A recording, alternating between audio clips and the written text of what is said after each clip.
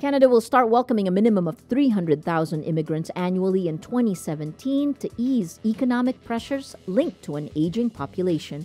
The figure still falls short of expectations after a report released late October proposed a 50% increase to 450,000 immigrants annually. More than half of immigrants will be job seekers and investors admitted under an economic class. The remainder of the newcomers will include spouses, children, or parents of naturalized citizens, refugees, and others admitted on humanitarian or compassionate grounds. 2016's influx of immigrants was boosted by the urgent resettlement of about 30,000 Syrian refugees.